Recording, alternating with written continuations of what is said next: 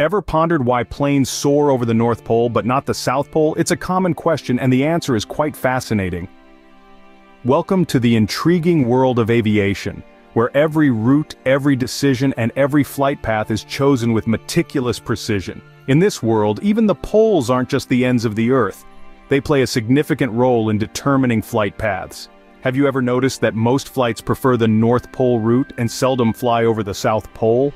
If you've ever wondered why, you're not alone.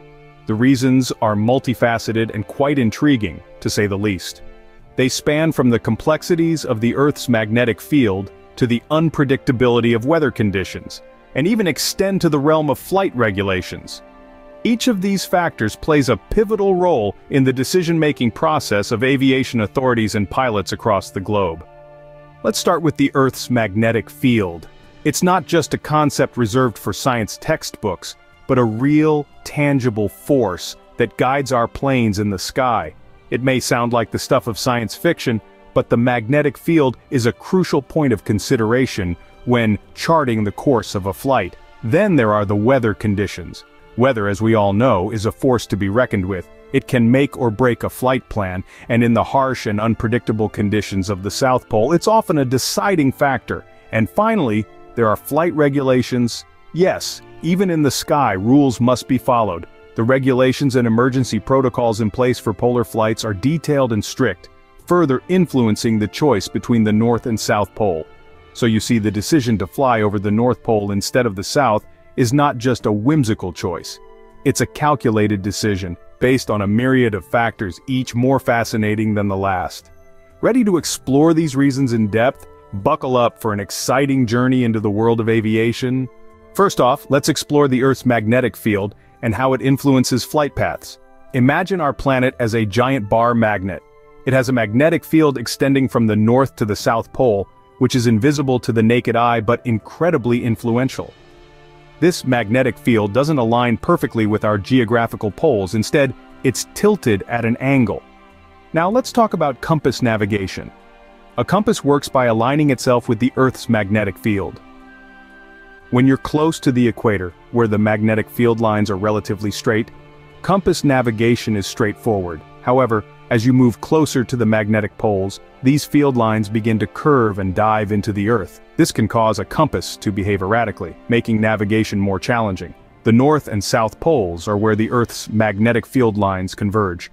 But remember, these aren't the geographical poles. They're the magnetic poles, and they don't stay put. They wander at varying speeds and in different directions. The North Magnetic Pole, interestingly, stays relatively close to the geographic North Pole. But the South Magnetic Pole? It's a different story. It wanders much further away from the geographic South Pole, making navigation near the South Pole particularly tricky. That's not all. The Earth's magnetic field isn't static. It changes over time due to processes deep within the Earth. These changes can impact the accuracy of compass-based navigation, especially at high latitudes. And given that the South Magnetic Pole wanders more unpredictably, it's no surprise that pilots prefer to avoid flying over the South Pole.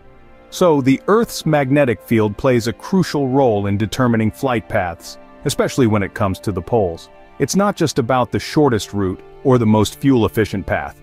It's about navigating safely and accurately in a world governed by invisible forces. So the next time you're on a flight, remember, it's not just the pilot navigating the plane, it's also the Earth's magnetic field guiding us from beneath our feet. Next, let's delve into how weather conditions can influence flight paths. One of the most challenging aspects of aviation is weather. Unpredictable and volatile, it plays a significant role in determining flight routes, especially when it comes to polar aviation. Imagine an environment where temperatures drop to an unimaginable -89 degrees Celsius, where hurricane-force winds whip up blinding ground-level blizzards. Welcome to the South Pole, a place of extreme weather conditions that pose significant risks to aviation. The cold is so intense that it can cause mechanical difficulties for aircraft, while the strong winds and blinding snow can make navigation and landing treacherous. Now think of the North Pole. Yes, it's cold, but not as severely cold as the South Pole. The Arctic region has its share of extreme weather, but the variations are often less extreme, making it a relatively more navigable region for planes. The North Pole lacks the high-altitude freezing winds known as polar vortexes that are common at the South Pole. These vortexes can result in sudden dramatic drops in temperature, creating hazardous conditions for aircraft. Another factor to consider is the presence of open water in the Arctic Ocean. Even when frozen in winter, the ice-covered ocean exerts a moderating influence on the weather. In contrast, the South Pole is a landmass covered by a thick ice sheet, devoid of any large bodies of water nearby, which leads to more extreme and less predictable weather conditions. In essence, while both poles present challenges to aviation, the North Pole is often more navigable due to its comparatively less severe and more stable weather conditions. This doesn't mean that it's a walk in the park to fly over the North Pole, it's just that the odds of encountering manageable weather conditions are better. Clearly, weather conditions are a significant factor in deciding whether planes fly over the North or South Pole. Finally, we'll look at flight regulations and how they impact flight paths. One of the key regulations that affect polar flights is the Extended Range Twin-Engine Operational Performance Standards, or ETOPS for short. These regulations were initially put in place to ensure that twin-engine aircraft could safely reach an alternate airport in case of an engine failure. The ETOPS rules specify the maximum flying time on one engine that an aircraft is allowed to be from a suitable airport. For instance, under ETOPS 180, an aircraft must be within 3 hours of an alternate airport. This time limit is based on the aircraft's one engine in operative cruise speed under standard conditions.